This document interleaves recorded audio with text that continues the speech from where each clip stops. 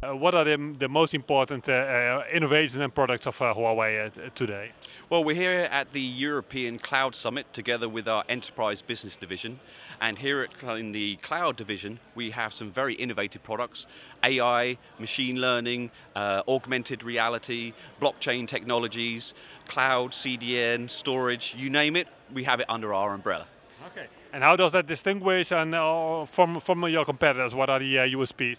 Distributed networks to enable availability to all, from public to private sectors. So we work both with the enterprise organizations and as well as the small and medium-sized enterprises. We have technology for all verticals.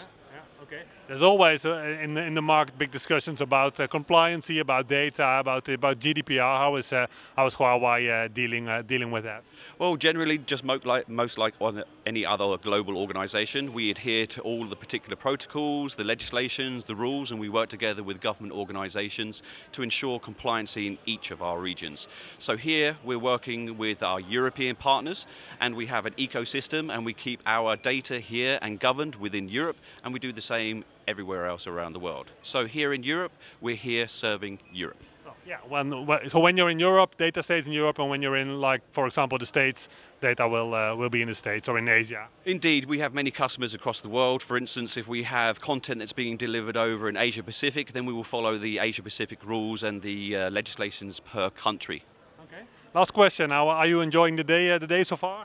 The amount of partners that we have here has grown double from last year. This is the second annual summit, and hopefully next year we'll have even more and hopefully double again to 600 people. So we're working together with our enterprise business group, all of our partners. We've created a wonderful ecosystem. But Huawei's been over in Europe for the last 24 years, so we're not new. We're just trying to innovate and create more products, and we're trying to get together with our partners to enable all of our customers to utilize our new innovations and our new technologies.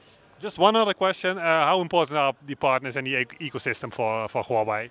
We're customer-centric here at Huawei. Without our partners, we wouldn't be as successful as we have been. So our growth has been part and parcel to do with how we are creating this ecosystem, and we are always focused on creating a larger ecosystem and connecting the world together.